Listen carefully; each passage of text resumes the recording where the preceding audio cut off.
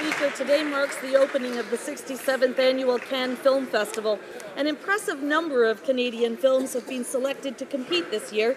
In fact, this is a historic milestone for the Canadian film industry.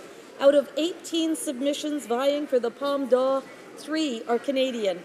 David Cronenberg for Maps to the Stars, Xavier Dolan for Mommy, Adam Edgoyen for The Captive, et 3 autres films sont nominés dans d'autres catégories, alors Tudor Nicole, Joutre et Petit Frère. Our government is proud to support Canada's film industry.